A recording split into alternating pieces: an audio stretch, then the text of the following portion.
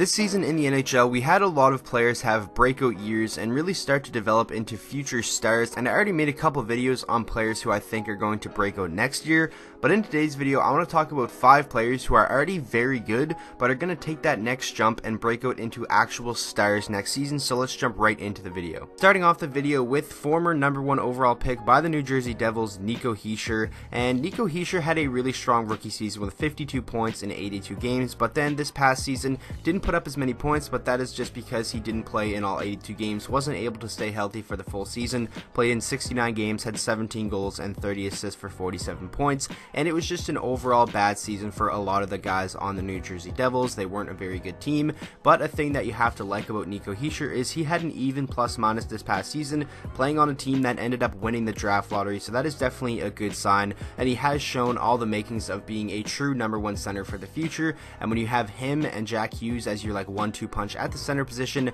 I think you're going to do pretty well, and Nico Hischier is going to be playing with some very talented guys next year, especially on the power play, guys like Jack Hughes, Taylor Hall, and obviously you still have veterans like Kyle Palmieri, you also still have Jesper Bratt, who's a talented young forward, and then you have guys on the back end like PK Subban, who can definitely, load it up and score some goals on the power play. So in my opinion, Nico Hischier is in a prime position next year to really take a significant leap forward and have a breakout season and really develop into a star caliber player in the NHL. I think a lot of it just comes down to and relies on how healthy this New Jersey Devils team can stay. If Nico Hischier can play 75 plus games, and so can Taylor Hall and Jack Hughes and players like that, then I definitely think Nico Hischier is in a prime position to be up there, maybe around a point per game next season. And once players are putting up numbers like that, that's when I really start to consider him like some of the star players in the NHL. He is already very good, especially for the age of just 20 years old, but like I said, I think he will be able to take that next step into becoming a star next year and hopefully lead this New Jersey Devils team back to the playoffs, which they were in Taylor Hall's MVP season just a couple of years ago. New Jersey fans should be super pumped because they made a lot of really smart moves this offseason, and they are definitely a lot better of a team now than they were this past season. Next up, from the Columbus Blue Jackets, I have Pierre-Luc Dubois, a 21-year-old centerman who has already shown he can be a very, very reliable #1 center and a very fantastic player. A big reason why I think he's going to take that jump and really become a star is because he is now the best player on this Columbus Blue Jackets team. Yes, you still have guys like Josh Anderson, you brought in OhNyquist from free agency, which was a pretty good signing,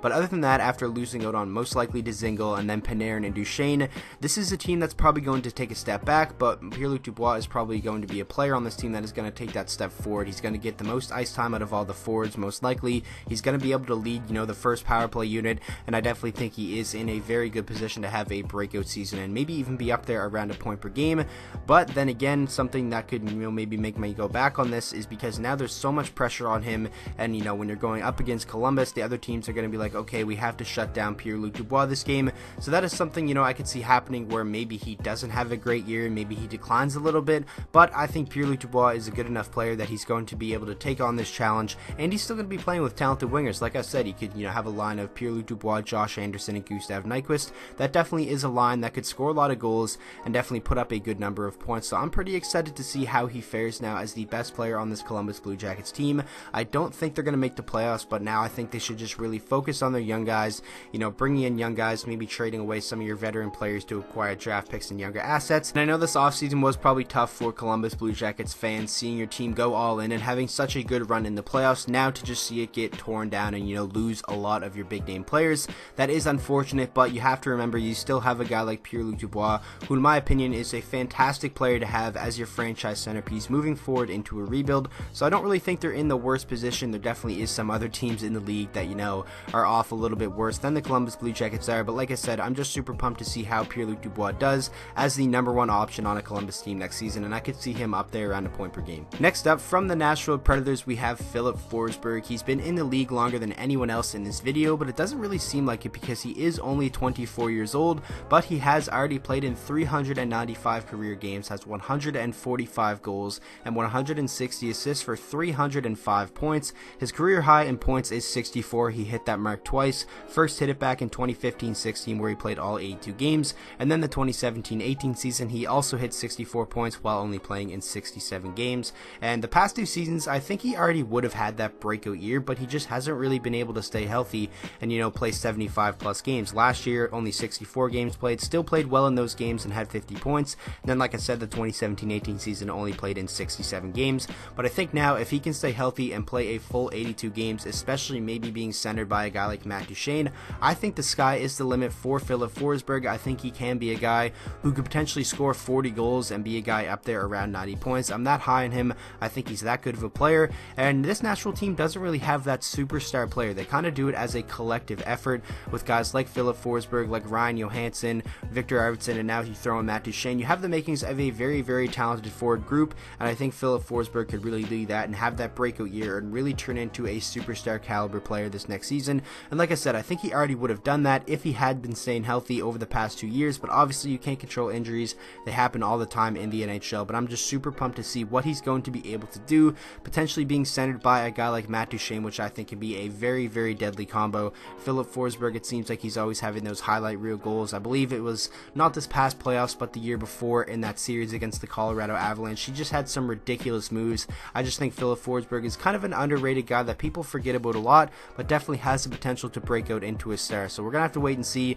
but this is definitely one that I'm pretty confident on, and I definitely think it could happen next year. Next up, from the Anaheim Ducks, I have Rickard Rakell, and Rakell had a little bit of a disappointing year, only playing in 69 games and having 43 points in those games, an 18 goal scorer, but I think he is a guy who should be able to consistently put up 35 plus goals. Coming into the season, I kind of thought this was going to be a year where he already turned into a star, but obviously, like I said, didn't have the greatest year, but I'm still pretty confident that he can have that breakout season. He's a 26-year-old left winger, has played in 382 career games, has 114 goals, 127 assists for 241 points, and like I said, this past season, 69 games played, 18 goals, and 25 assists for 43 points, and Rickard Rakell is kind of stuck in a weird situation because he is probably going to be, the main guy for this Anaheim Ducks team moving into the future, but it's not like he's ridiculously young. He is already 26 years old, and I'm sure he doesn't want to stick around in a rebuilding process for too long, and that is the direction that the Anaheim Ducks are heading. I can't really see them get back into the playoffs in the next couple of seasons,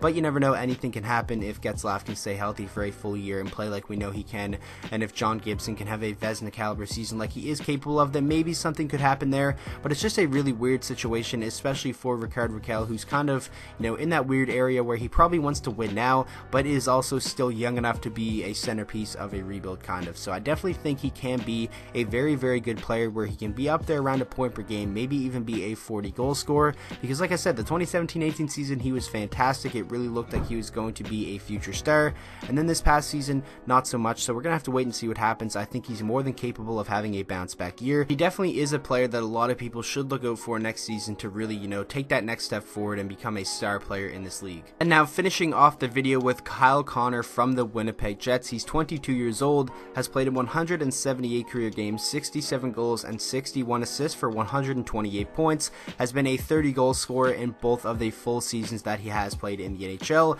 and he's doing it on a very talented team, and I think next year he has the potential, maybe even be up there around a point per game. He hasn't had any injury issues, and I think he's just going to continue to get better and better, and in my opinion, this might be a hot take for some people, I think Kyle Connor is the better player of the two when it comes to him and Laine. Obviously, both of these players are restricted free agents and both need a contract. There has been some rumors of an offer sheet, surrounding Patrik Laine, but I think for the Winnipeg Jets, that would be the player that you want being offer sheeted of the two, because he's probably going to get offer sheeted a lot more money than Connor would. You'll get more draft picks back from him, but obviously the Jets hope they can bring back both of those guys. But Kyle Connor, in my opinion, is just a very, very underrated player, and I think a big reason for that is because he plays on such a talented team. He usually plays on a line with Blake Wheeler and Mark Scheifele, and those are the guys that are probably going to get the majority of the attention when you're talking about that line from the Winnipeg Jets. And then obviously you still have guys like Nikolai Ehlers and Patrik Laine, who's a very popular player that gets a lot of coverage, whether he's doing bad or whether he's doing good. But Kyle Connor, in my opinion, has just been very consistent over his first 2 years in the NHL, and like I said, I think he can really up that goal total and maybe be up there around a 40 goal scorer, and be up there around a point per game, and I think that would really be him taking that next step and taking a leap forward into really becoming a true star in the league. He's already a very good player and is well on his way to becoming a star at just the young age of 22, and for the Winnipeg Jets, that's a very good sign because he is going to be a huge part of their future. So that is going to wrap up today's video. I I really hope you guys did enjoy. Make sure to let me know down in the comment section who are some NHL players that you already think are very good but have the potential and you think they could really take that leap into becoming a star caliber player next season. And make sure to keep an eye out on the community tab. I'm posting polls on there of what teams you guys want to see next for the expectation videos. Those are also where the NHL agree or disagree or deal or no deal post goes, so make sure to keep an eye out on the community tab for all that if you want to be featured in those videos. And with that being said, I hope you guys all enjoyed today's video. If you did, please make sure to drop a like on it and subscribe to the channel for daily NHL content, and I will see you guys all in the next video.